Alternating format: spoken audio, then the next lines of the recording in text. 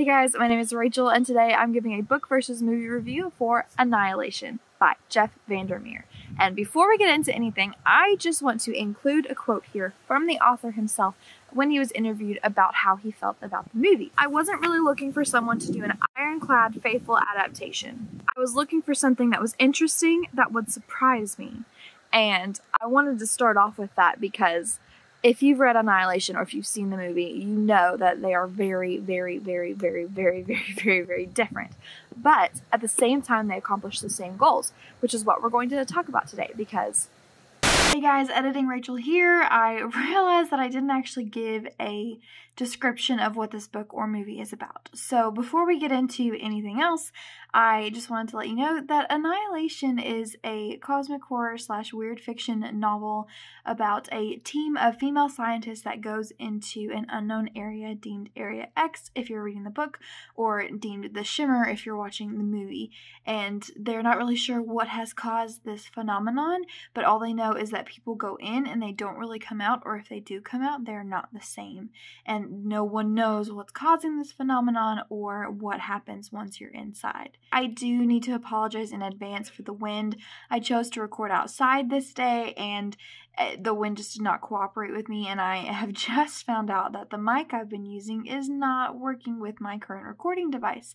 So bear with me, it does get better, I promise. I do decide to move later on in the video. I probably should have just re-recorded the whole thing, but that's not really my style, so thanks for sticking in there with me. Now, I first watched the movie Annihilation about 2 years ago. It was a random Redbox pickup with my husband, and I ended that movie confused as heck. We have since watched it an additional 3 times, and every time I leave the movie with another theory. When I found out that there was a book that it was based off of, I had to buy the book simply to see if it would give me more answers. And you guys, I have a new favorite subgenre after this. Weird fiction, cosmic horror, Lovecraftian horror, whatever you want to call it. I love this book. In fact, I loved it so much that the other day, I bought the sequels, the rest of the trilogy, and I cannot wait to start them. Once I finish Jurassic Park, I will start book number 2, which, by the way, these are much bigger than book 1, and I don't know why. I ended up giving this book 4 stars, even though that doesn't quite fit into my typical 4-star categories. I would not recommend this book to anyone that loves reading. Sorry, my mic keeps falling, the wind keeps knocking it over. But I would not recommend this book to anyone who loves reading because it's a difficult book to read. And the reason why the movie and the book are so different is because this would not adapt well to screen at all. The way it's set up, it is almost entirely reflections from a main character's head. There's like maybe 100 words of dialogue altogether. It is excellent and reflective, but it is not a book for everyone. If you like books that'll make you think, if you like books that some people would consider boring, that is just a reflection on nature and cycles and corruption and contamination and growth and life and death, all sorts of great things, you should read this book. But I wouldn't recommend this to everyone. However, like I said, I loved it. I gave it 4 stars. So let's actually jump into the book versus movie discussion. And what I want to do first is give you a few things that both of them accomplish as the goal. Like they clearly both have these set as the goal. And one of those things is beauty mixed with terror. And this was something that the director, this was a quote the director used in that same interview. I'm going to link it down below because it was excellent. But the director said that he wanted to maintain this mix of beauty and terror. And perfect description.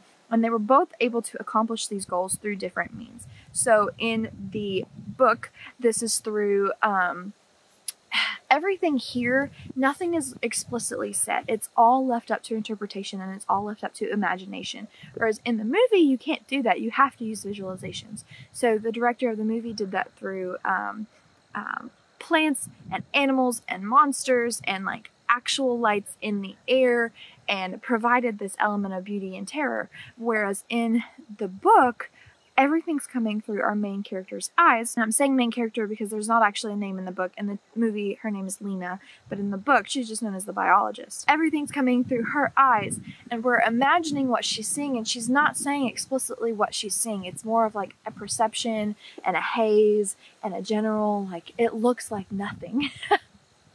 There's a couple of things where she's like, I can't describe it, but it's a thing.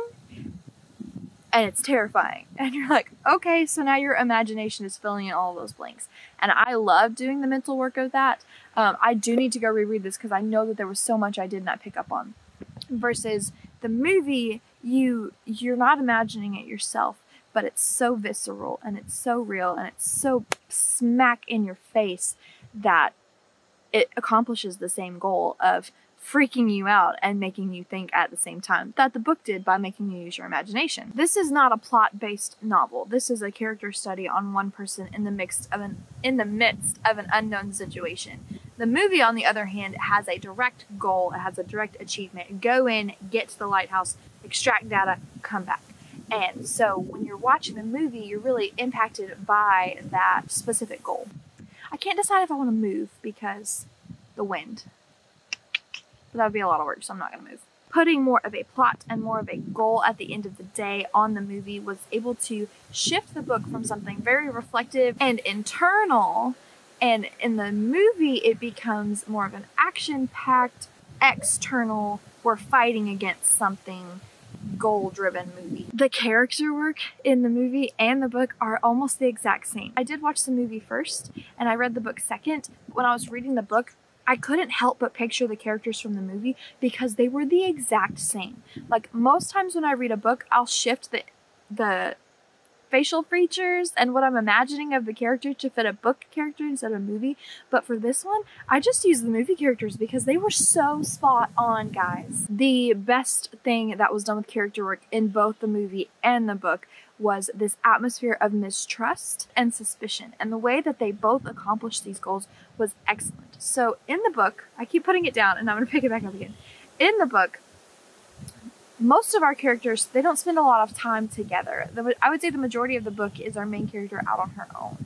But whenever she does come in contact with people, she imagines what they've been thinking while she's gone and what she's been thinking about them while she's gone. And it just builds this suspense and suspicion and mistrust, and it's excellent. Whereas in the movie, they're all traveling together, they're all working together, but still that mistrust is there because you're not sharing your thoughts with people, you're just walking and you're hiking, and so you're still trying to figure out what the other person is thinking while you're in this strange place. So the tone was the same, the characters were the same, the atmosphere was the same, the exploration of the unknown was the same, but now I'm going to talk about some very specific ways that they were different and whether or not that was a good thing or not. So, in this conversation about characters, the movie specifically adds 2 additional characters that the book does not have. In the book, there are 3 characters that we see on screen for the majority of the book and 1 character that dies pretty early on, so we don't really get attached to her. But from the biologist's perspective and from her mind, we feel a sense of loss for this character who's the anthropologist.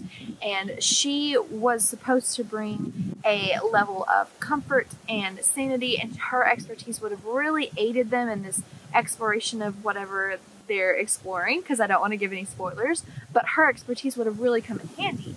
And so as it's so windy, I gotta move. I'm gonna go sit on the ground, but I gotta move.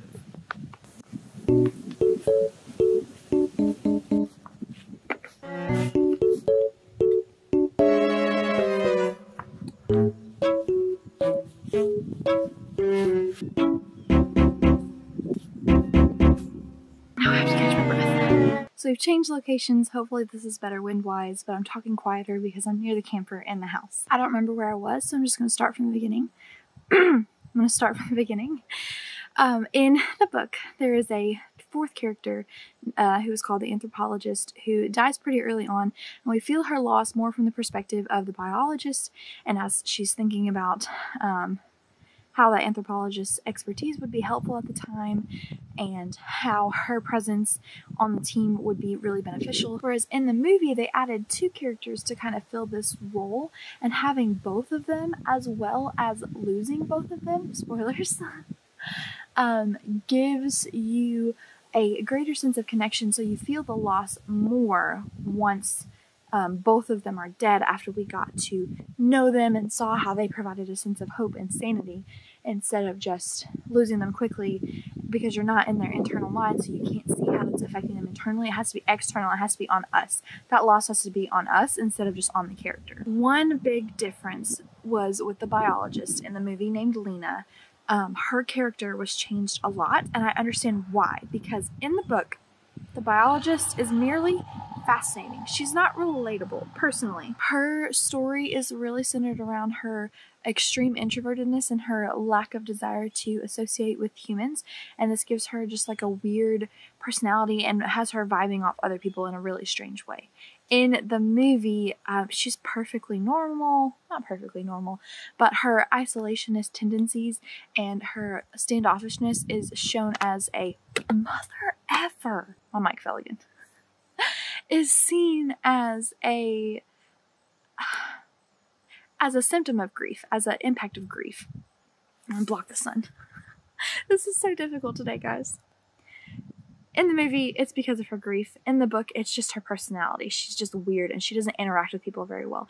And while that's fascinating to read in a character, if it's not relatable in a movie, people aren't going to enjoy the movie. It's just what happens. Another thing that was changed for the movie to make it a better film instead of just a faithful adaptation was the cause of the phenomenon. So specifically, in the book, there is no cause that is laid out specifically. They don't know what happened to cause it. They just know that there's a place that's affecting things and they're sending people in, and some people are coming back but then they die immediately. Whereas in the book, they show a meteor or an object descending from space, striking the lighthouse, and you end up seeing at the end an alien type figure whose goal is to just kind of grow and spread and change things. But the movie puts a specific antagonist on it, puts a face on the antagonist of the story. It is alien, it is other, it is something we need to overcome, at least according to their perspectives at the beginning of the movie. Whereas in the book, it's more just like there's a strange location, we're gonna go explore it, we don't really know what's going on, and they encounter some weird and unknown things, but they never, as far as I've read, specifically say alien yet. But you can kind of assume, but at the same time, it's just not explicitly stated. In the movie as well, they put a specific goal, like I already stated, on the journey. They're trying to make it to the lighthouse, which is the source of the shimmer, versus in the book, they are just exploring, and they know where the lighthouse is. Lots of people have gone there before. It's a landmark that they can use for traveling and keeping track of where they're at. But there's also this location that's away from the lighthouse, which is the underground tunnel tower that in the movie they combined into one. There's a lighthouse with the tunnel tower in it. One big difference, and I'm not really sure why this decision was made, but in the movie, along with the cause of the shimmer is alien, there is this discussion from the scientists on what is happening to the people inside. It's given a specific name, and what is said is that the shimmer is causing everything inside of it to be refracted onto itself. So light waves are refracted into rainbows everywhere, plant genes are refracted to, and it ends up creating like humanoid shaped plants, because apparently if you triple a gene from one plant, it gives you a human hox gene. I don't understand it fully. In the book, it's not specifically named, it's talked about enough, but it's more of a contamination thing happening.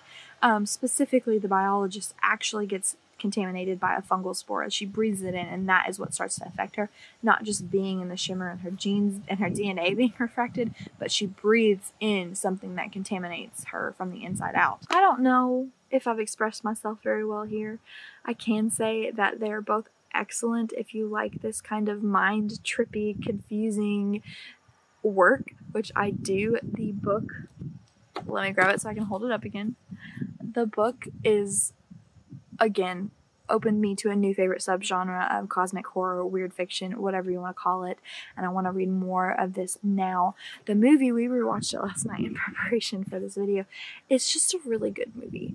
If you don't like trippy movies, I don't understand why you wouldn't, but I find them enjoyable, and I really enjoyed rewatching it last night after having read the book and pointing out to my husband all the things that were different. I think that's really all I have to say. I may end up re-recording this because it's just a big ol' mess. Probably not, because I'm lazy though, but you should read the book or watch the movie. Just give it a shot and let me know what you think. If you've read these, please comment down below. It's, like I said, new favorite book. I need to discuss this with people. Thank you guys so much for watching. I really enjoy Why can I not talk? I really enjoy these kinds of book versus movie reviews because I like watching movies and I like reading books. I'm currently reading Jurassic Park, and I'm sure once I'm done with that, I'll watch the movie and do a book versus movie review. So, I hope you guys are enjoying it. I'm enjoying it. Stay safe, stay classy, and thanks for watching. I'll see you in the next video.